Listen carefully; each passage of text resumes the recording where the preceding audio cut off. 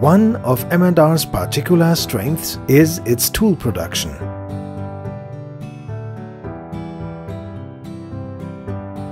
We create our own tools using a two-stage process.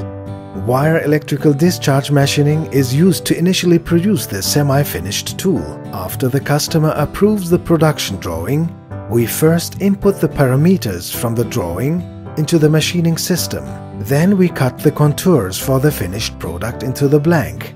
The contours deviate from the finished product because we take account of the amount the mix will expand when we design the tool. In the tool shop, we mount the die into the completed tool according to the cross-section. The toolmaker determines the expected expansion of the material. Based on this, he adjusts for material flow and diverts it. Our advanced toolmaking allows us at M+R Profiles to precisely and economically manufacture even difficult profile geometries.